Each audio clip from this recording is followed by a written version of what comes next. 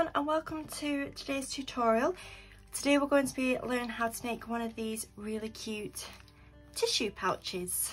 It's really easy to make, really quick, really simple, and they don't take that much fabric. Today I'm just using scraps. These are just scraps of fabric I had left over from another project. So to get started, you need just 2 pieces of scrap fabric. You need your lining piece, which is going to be the bigger piece. This will be that little edging we've got there. That is your lining, as you can see. So that needs to measure 6 inches across by 8.5 inches down.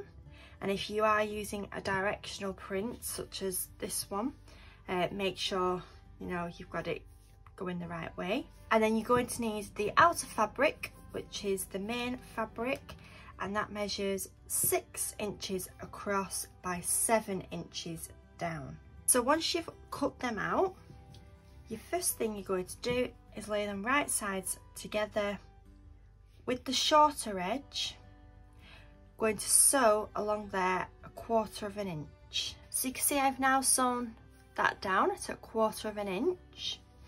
So the next step, again, just same as this one, we're going to pull that over, so you will have like a little bridge of fabric, and we're going to pull that over to that side, and again just sew 1/4 inch down that edge. Okay, so this is what you should have now. I've sewn down both of mine and you should have a little bridge of fabric. Don't forget to backstitch at the start and at the end, just so it doesn't come undone.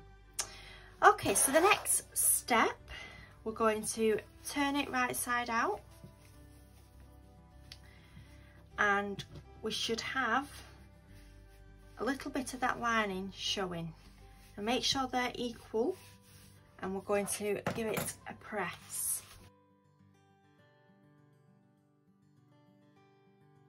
So as you can see, I've got my lining fabric showing, and they are even on both sides. So now we need to fold it in half so we can find the middle. So just fold it in half, edge to edge, and just finger press down the middle so we get that crease. Open it back out, so I've got my crease there now, and then you're going to fold one edge to the middle, and then we're going to fold the other edge just slightly overlapping that first edge, or ever so slightly. You don't want a huge overlap, you just want it to overlap slightly so it looks like that, so it's not gaping open like that. It just folds nicely together, so ever so slightly.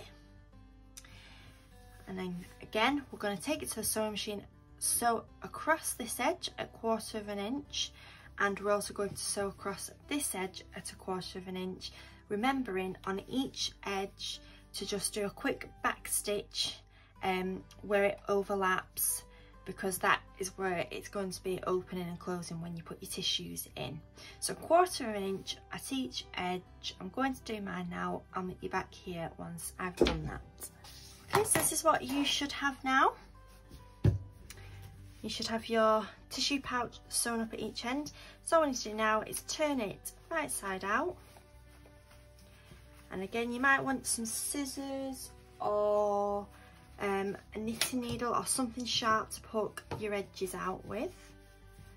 I'm just going to use my scissors. Really get into them corners. Get them out. There we go. And then what I like to do is just give it a quick press, and then you're ready to put some tissues in. Grab a pack of tissues, just slide them in there, one edge, and then pull it over.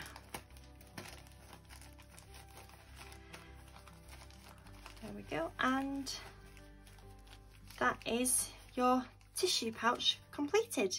I hope you've enjoyed this quick little tutorial. We'd love to see some of your tissue pouches, so send us some pictures in, and thank you for watching. I hope you've enjoyed this little video.